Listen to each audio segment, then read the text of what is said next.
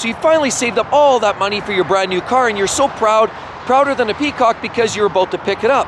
Sadly, you didn't know it yet, but that vehicle that you bought may not make 100,000 miles because of the engines found in that particular vehicle.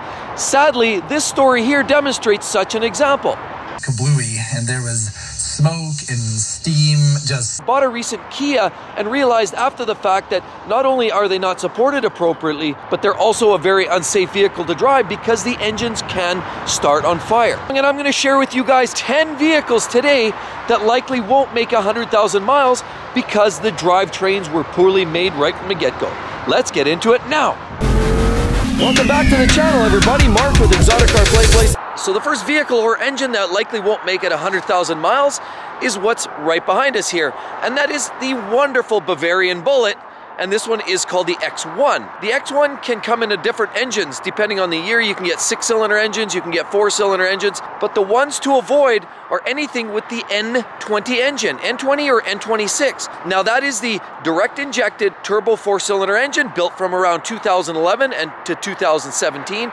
Like the 20 or 28 series, as you see right down here, you'll notice that's the 28i, and it's X-Drive, all-wheel drive. We circle around, and again, confirmed, we have an X1 right there. The problem with these engines that's tucked away in these vehicles is now there has been a class action lawsuit against BMW because of that engine. Well, what's the problem with this, and why will that not last 100,000 miles? It all boils down to the timing chain. The timing chain coordinates the timing of ignition and spark with camshafts and crankshaft, and it's all run through 2 chains. There's a primary and a secondary chain. The primary chain connects the camshaft to the crankshaft. If that breaks, timing goes out of sync, bang, your engine is gone. But there's also a secondary chain. Now the secondary chain connects that timing sprockets to an oil pump. So could you imagine if that chain went, the engine may still run, but you could lose your oil supply, resulting in, again, an engine that runs dry. So either way, no matter how you cut it, a damaged chain could result in a catastrophic engine damage. And the worst part is, there's many cars on the road with that engine, and many people have seen failures. There's other failure points with these engines too, them eating up oil filters because of extended oil service intervals. There's other issues with leaks, coolant, and engine oil. These engines were not necessarily built to last. They're efficient, they're powerful, but they won't last. There was a settlement. They did extend the settlement from 7 to 8 years on the drivetrain, and BMW will actually prorate additional repairs. If you've got up to 80,000 miles, 90,000, and even up to 100,000 miles, BMW will ante up to about 40% of the repair if your car has up to 100,000 miles on it. Be careful, make sure you check on that recall, otherwise that engine likely will not last 100,000 miles. So the next vehicle on my list pains me to even mention it, and it's the Lexus ES300H, like we have back here. And what are the problems with that? Well, firstly, you can tell it's the hybrid, so you know we're talking about the ES300H just by looking at it. They're absolutely a beautiful car. Look at the wonderful mirrors, color matched. Interior of these vehicles are absolutely beautiful. Sporting look, you've got spoilers on there, beautiful trim all the way around. But it's that 300H is a problem because it's included on a recall with a whole host of Toyotas and have been identified as having potential failures or cracks developing within the engine block as a result of poor casting issues in the factory. There was a poor mixture in the process, and now there are engines out there that have this potential issue. Well, what can that result in? Well, the resulting issue is through cracking and fissures within the engine. It could mean leaking oil, leaking antifreeze, and of course a potential for fire. Anytime you got a potential for fire, sounds like big troubles to me. So there's a lot of these potential issues with some of these Lexus cars. Now, fortunately, the numbers of vehicles impacted aren't all that high. Cars that were produced in 2019 from about September 16th to the end of December. If you have a vehicle with that production date on it, that likely will be one. And you'll probably be notified by Lexus anyway. The idea is they're going to be getting hold of customers to make those changes. Regardless, it sounds like a problem engine, and one likely you may want to avoid because it might not last the test of time. So the next engine that is an absolute disaster out of the get-go is the 2 or 2.5 liter 4-cylinder engines by Subaru right here. Now, it should be noted we have a turbo 4-cylinder engine here by Subaru as well. These aren't really subject to the issue. It's the non-turbo engines like this of 2 and 2.5 liter displacement. And basically cars from 2011 to 2015 were heavily scrutinized. heavy oil consumption to the tune of about a liter of oil per every 2,000 or 3,000 kilometers wasn't necessarily out of order right out of the box. That's way too much for a brand new vehicle. And sadly, those engines could be found in cars like this, like the Impreza, as well as Foresters. Any of those vehicles in that time frame were subject to it. So what was the issue with these Subarus? The issues were more or less a piston ring for the most part that were identified as faulty or inadequate, caused this heavy oil consumption. The problem is the dealers had to replace countless of engines for customers that experience this heavy oil consumption. Sorry about that, Subaru, it was a lost cause. And considering all this massive oil consumption, 100,000 miles, not even likely to get even close to that. Unless, of course, you get the WRX. So sadly, the next vehicle on the list is another beautiful BMW. Like this one right here, we have an X5. And not all X5s are the same. Some have turbo 6s, some have twin turbo V8s like we see here in the 50 designation. Some have diesel engines, and they all have their own issues to contend with. As you can see, this one here is the V8, and this one is the issue. So what's the problem with this engine? Well, the problem is this is the gas twin turbo V8 engine. It's 4.4 liter V8. It has the N63 engine in it. And the problem with this engine is there are timing chain issues that they can break. And of course that means catastrophic engine damage as a result. You've got valves on pistons and it's an interference engine, and as a result, they collide, boom, done.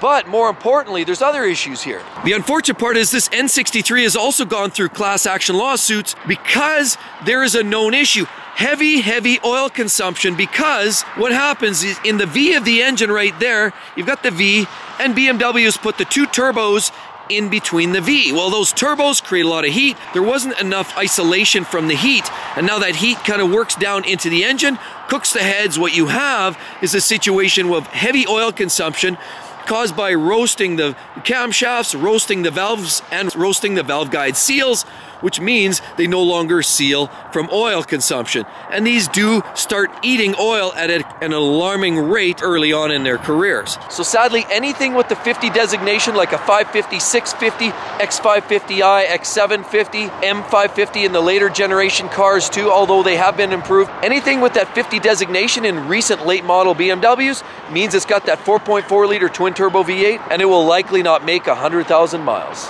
Sadly, the next problematic engine is the early 2-liter turbo 4-cylinder engine, as you can find right here in this Audi A4. I mean, Audis are so great with their quattro all-wheel drive system. They've got the LED headlights, which are very nice. These vehicles are also very stylish overall, and easily have some of the best interiors anywhere in the business. But where they went wrong was the fact that these A4s had the TFSI 4-bangers tucked under the hood there. Yeah, they were a 2-liter 4-cylinder engine, great fuel economy, great performance. Although they weren't the most powerful in this segment, they were solid. The problem is this engine's not only an issue in the Audi world, but some of the Volkswagens share the same engine. And that really is a problem with oil fouling, head problems, and realistically, heavy oil consumption. There's also leaks from antifreeze and oil, and let's not forget about engine rebuilds needed at anywhere from 80 to 100,000 miles. In other words, it won't make it to 100,000 in many cases. These 2-liter engines by Audi. And now the next one is a big one, and it got a lot of press recently. Kia and Hyundai, both Korean auto manufacturers, have faced a serious issue this year. They've got 300,000 vehicles recalled so far because of a 2.4-liter 4-cylinder engine that can let go on the rod bearings, result in a fire, and the vehicles can burn down. There's been lots of news stories of these cars burning to the ground and leaving customers in a lurch. There's also been lots of stories about how allegedly they were slow to respond to issues reported by the customers. But you want some examples of some vehicles that contain that 2.4-liter engine that you want to try to avoid? Well, here's a few. Let's start with the 2012 to 2015 Kia Forte and Coupe subcompact cars. These have the same engine as well as the 2-liter engines that are also potentially susceptible to this issue. They also have multi-port fuel injection, and it should be mentioned that you're going to want to check that car out as soon as possible. And the 2012 Kia Sportage, as you see right here, were another one on the list. And another one I have to report right here, 2012 to 2013 Kia Sorentos with the 2.4-liter 4-cylinder engine is also susceptible, and these are also noted as part of the recall. So how do you know you're an owner of one of these problematic cars other than by the engine? Well, a bad rod knock is one indication. You'll start to hear kind of a clunking or a knocking noise at the bottom of the engine. Oil changes could reveal filings. There could be issues with engine lights, service lights. And so Hyundai and Kia are suggesting that these vehicles get looked at, inspected. There have been many engines replaced already under this recall or a warranty issue. And the other suggestion is that they're talking about installing a knock sensor and tying it into the main computer. I'm not necessarily a fan of that, because if the knock sensor is required to hear it, it's probably already too late. So I think that's more of a band-aid personally, in my opinion. However, that seems to be one of the solutions, either installing the knock sensor or replacing the engines outright. Either way, it's too widespread, and sadly, these engines will not make 100,000 miles. This one really hurts me to talk about, and it's the Porsche 996 Carrera, or Carrera 4 or Carrera S. Any number of variations of the naturally aspirated Carrera were a problem. Now, when the Carrera came out back in 1999, there was a bunch of firsts for Porsche with the 911. Obviously, it had the slab sides, it was liquid cooled, had the revised headlights, which were different than anything previous in the Porsche world, but it also shed the Metzger style engine, and it went with an integrated sump system and this new engine, which proved to be a problem. Sadly, the same architecture shared between the older flat six Boxsters and the 996 generation of 911. And that really is the intermediate shaft. And the intermediate shaft is a bearing that literally has a 30 to 70 chance of failure. It's way too high to consider just a series of unfortunate events. So in other words, it's really a crapshoot, and many would consider the 996 engine a ticking time bomb. In other words, likely it will fail in its lifetime at some point because of the intermediate shaft bearing. It's a sad, sad state. Now, while there are some great opportunities for retrofits, you can get oil-fed bearing, you can also put a heavier duty dual row bearing in there, and all of those solutions are better than what normally Porsche has provided in this 996 generation engine. But at the end of the day, it's a bit of an application miss here. And in my opinion, I think Porsche blew it with this one. They started to transition into the next generation, which was the Porsche 997, which continued that style of engine, although the later versions of the 997 engines got a little better. They got a heavier bearing, but it wasn't until they got into the 991 Porsche 911 that they sort of shed some of those issues significantly. So sadly, the 996 911 is an engine you probably want to avoid. Now, the next vehicle on my list that will likely not make 100,000 miles is the Cadillac SRX, like we have right here. The big problem was, if it had the 2.8 liter turbocharged V6 engine and you drove it like a hooligan, this could result in catastrophic engine failure or just deterioration, because a lot of owners decide just to put regular fuel in it. Why? Well, it's cheaper, especially in times like this when they're tough. People sometimes skimp on the premium fuel. If you skip on the premium and you put regular, and then you drive it like a madman, say for example you take it out to the track or you just drive it hard for a while, that in itself causes enough damage internally through detonation that it could result in irreversible damage and catastrophically destroy the engine by simply putting in the wrong type of fuel. That's right, it's a known issue for 2004 to 2016 Cadillac SRXs. And because of its high level of sensitivity, there's a very good chance it won't make 100,000 miles. The Cadillac SRX. Now, the next vehicle on our list that likely won't make it 100,000 miles, and it's only because the maintenance costs repairs, and if it doesn't burn down first, is the Grand Cherokee, but with the 3-liter diesel engine. That's right, from 2014 to 2019, there's about 28,000 vehicles recalled for a faulty exhaust gas recirculation cooler that could actually crack, split, re-inject some fuels and gases back into the intake, as well as ignite. If that happens, boom! As luxurious and beautiful as these vehicles are, and they are well appointed, they are very luxurious, the sad part is, quick, fast, and in a hurry, if that recall is not managed up to the 2019 model year, you could have yourself in a world of hurt if you happen to have the diesel engine in the Grand Cherokee. So sadly, another engine, and it really pains me to say this, because Porsche is the epitome of performance sports cars. What we have here is a Boxster. This is a newer one. This is the 718 Boxster, so it's revised. They've got a turbo 4-cylinder engine, but it's not this one here specifically that's the problem. It's the older, the original flat 6 variations of the Boxster that were a problem. They were strongly based on the same architecture as the Porsche 996, and as a result, there were a fatal error with regarding these engines. On the original flat 6 engines that you found in the original Boxsters had the IMS bearing issue. And so what's the IMS? It's the intermediate shaft. And the problem with that was it was made of a poorly designed bearing and really not the right application, to be honest. Some bearings would fail after 20,000 miles and other would last 100,000 miles. The problem is you didn't really know when it would fail. So it was essentially a ticking time bomb. Have you ever asked yourself, why do you find so many cheap original old school Boxsters for sale? You can find them as low as $6,000, $7,000, $8,000 on the market. And you have to ask yourself why.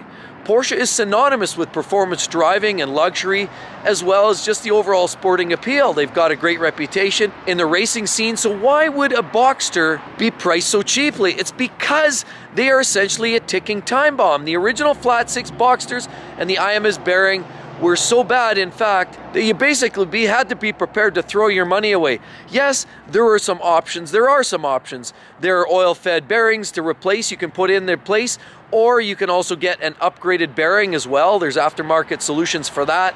But at the end of the day, it's dollars out of your pocket just to get it right. And even then, it's still not perfect. It is a problem, and sadly the Boxster just missed the mark. And you likely won't see too many Boxsters that make over 100,000 miles. And with all of that said, everyone, if you've been looking at buying a used BMW, you're definitely going to want to see that video. It's going to tell you all about it. Hope to see you guys real soon. Catch you then. Bye-bye.